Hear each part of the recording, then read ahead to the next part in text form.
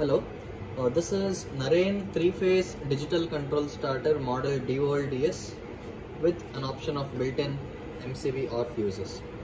So this is a digital starter as mentioned. So this offers the motor safety features such as overload protection, dry run protection, single phase protection, and also single phase motor cable cut protection. And along with that, it also has 3-phase digital ammeter display on the LCD and a 2-phase voltmeter display, and whenever the motor turns off due to any of the errors, it will display the error condition on the LCD, at the same time displaying the error tripping current. So these are all the features which are there in this particular starter, and the beauty of this starter is we have given a lot of customizable options here. So if you can just have a look at the outlook. So this has the 3-phase supply indicators. So we'll just power on the supply. So as soon as we power on, so there's an MCB inside. So powering them on will light up the 3-phase LED indicators here. Then this is a switch provided to read out the parameters on the display. So just in case if you want to read the parameters here, you can press and hold the switch. The display will light up and it will show you the readings here. So this is the voltage, incoming supply voltage between R and Y phase. At the same time, it has low current setting, high current setting for dry run and overload features. Then it has the 3-phase ammeter display on the second line, and this is the motor status. If the motor is on or off, that will be indicated here. There's a LED which indicates motor condition, presently on or not, and there is a switch. This is a switch here which can be used to turn on the auto start unit. Auto start unit are widely used in the agricultural sector.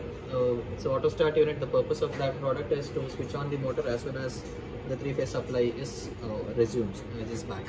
So they want the motor to run for as long as there is 3-phase supply. So whenever the 3-phase supply is back, this auto start unit inside, this will make sure the motor starts automatically.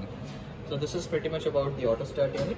So I spoke about customization earlier. So when it comes to customization of this starter, so this is an MCB here. So this starter is available in the form of MCB or fuses. So you can decide what you want.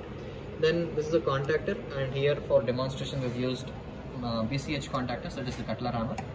Then if you don't want BCH contactors, we also give you an option of LTMU series. So that is the customizable feature for this. Again, when it comes to auto start unit, you have 2 models. The first one is the basic auto start unit, which is model C.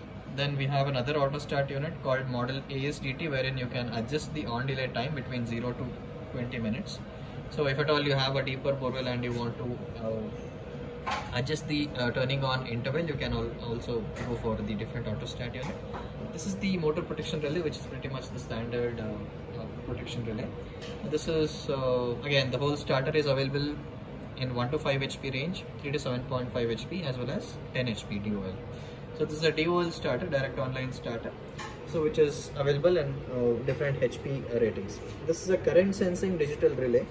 So meaning all the tripping takes place based on the current drawn by the motor. The load is the motor here. So this is pretty much about it. We will quickly jump into the reviews, and before that there is a connector provided inside. So this connector is given to replace the auto start unit. So just in case there is the failure of auto start unit for some reason, so we have provided this connector so that the auto start unit can be easily replaced without changing the wires inside. Yeah, this is pretty much about the features of the starter. We will quickly have a look at the operation. So if you want to switch on the motor manually, you will be using this green button to switch on the motor manually, and to switch it on, switch it off, you will use the red button. Okay, and quickly jumping into the display part and the current settings explanation. This is the low current and high current setting as mentioned earlier. So in order to adjust the high current and low current values, right below the display we've given 2 knobs. So these knobs can be used to set the values.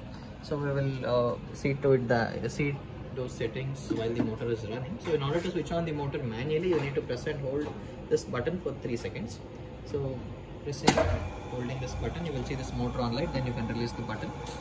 You can then see the motor running. So motor just turned on, and the motor which we are using is drawing 4 ampere load in all the 3 lines. Then this is the status, motor on. If you want to read out the voltage while the motor is running, you can press this switch. The voltage display shows up here. Yeah. Once the voltage is recorded, you can always release this button. Jumping into the low current and high current settings. So this is the low current setting and this is the high current setting, the green color knob. So you will have to first see the load taken by your motor, and while the motor is running successfully, that is when you will have to make the adjustments first time you run the motor. So low current is the dry run setting and high current is the overload setting. So record all the three lines current, and so for example, if you have a 5 HP motor or a 6 HP motor, the current drawn will be around 10 ampere or 11 ampere. So if the motor is drawing 11 ampere in all the three lines, what you can do is you can set L to 2 numbers below that value. So if the motor is drawing 11 ampere, then you can set L to 11 minus 2, that is 9 ampere here. So in order to set the L value, you can make use of this knob, placing a tester or screwdriver on top and rotating on the right hand side will increase the L value. Similarly, rotating on the left hand side will decrease the value.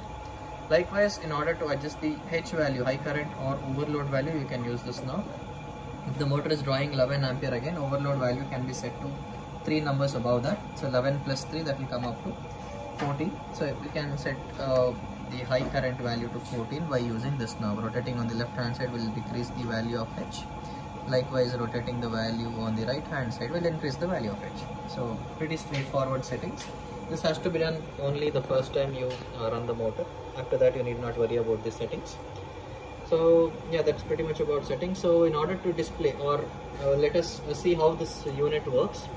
So the controller always checks the current drawn by the motor with reference to low current and high current values. So if the current drawn by the motor goes below the set low current value, so that is if you have set low current value as, let us say, 9, and if the current goes below that, that is when this warning light blinks for 8 seconds and the motor turns off in the next 8 seconds, stating that the dry run error has occurred because the value of the load taken by the motor has gone below the set value of L. Similarly, if you want, if the overload happens, that is when the motor gets jammed and starts drawing more current than it should. So the current shoots up above the set H value. That is when the controller senses something is not right and it will turn off the motor in 12 seconds time, stating the reason for turn off. We will quickly have a look at the tripping characteristics. So first we will have a look at the single phase tripping. So it's very important for all the three phases to be present while the motor is running. If any one of the phases is not there, then the motor should immediately be turned off. In order to demonstrate that, we will just turn off one of the MCBs here while the motor is running. I am turning this off. You can see how controller responds. So the current was 0 in one of the lines and immediately motor turned off. So, and the reason for turn off, you can always see single phase. So this is the reason for the last reason why the motor had turned off. Similarly, if you want to see the dry run settings or dry run tripping, we will turn on the motor again. Okay, motor turned on. The error reset will be automatic. So whenever the motor switches on, if the errors are all cleared, it will automatically get reset. So dry run tripping happens when the current drawn by the load, current drawn by the motor or load here goes below the set L value. So let us say here the L value is 2, and we'll just increase the L value to demonstrate that. The L value is 5, but the load taken by the motor is 4. Henceforth, you will see this warning light for the 8 seconds time, and then the motor switches off. The motor turned off because the value of current drawn by the motor went below the value of L. So the reason for turn off, it says dry run 4A. So this means the motor had turned off because of dry run, and the current drawn while the motor turned off was 4 ampere. So you can have a look while the last drawn current. So this this helps while diagnosing the issue. Similarly, we will quickly have a look at the overload tripping as well. So we turned on the motor. So to demonstrate overload tripping, we will decrease the H value. This is only for the demonstration purpose. So here you can see the set H value is 3 and the current drawn by the motor is 4. The current drawn goes out of this range, and hence you will see this warning light blinking for 12 seconds, after which the motor switches off. So the motor turned off. If you want to see the reason for turn off, you can just see overload 4 ampere. So this is the indication. So you can just remember this. So the controller will allow the motor to run when the load drawn by the motor or current drawn by the motor is in between this range, set L and H value. Okay, pretty straightforward and simple. And once that is done, this is pretty much about it. We've seen all the tripping. Yeah, we will have a look at the auto start as well. You need to switch this, keep the switch always turned on, and then this is the outer switch. This is the auto start on and off switch which we've given outside. So if you want to switch on, so let us demonstrate the auto start operation. The power is not there right now, so we will turn on the power. So as soon as the power is back, the auto start unit starts working. It calculates, or it senses the three-phase supply for the first 10 seconds. You can see the auto start unit is already in action, and then switches on the motor automatically. So yeah, so as soon as the power is back, after the 10th second, the motor automatically switched on. This is because we had switched on the switch of the auto start unit.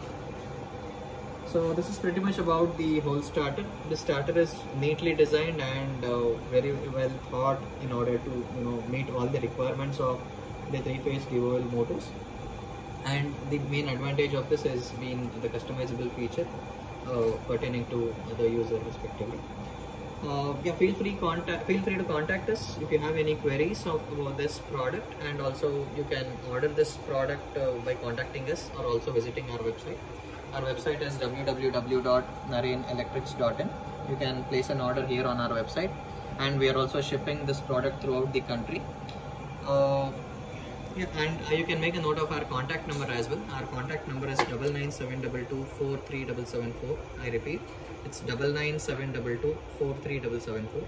Please do give us a call so that we can give you more details about this product. Thank you for watching this video.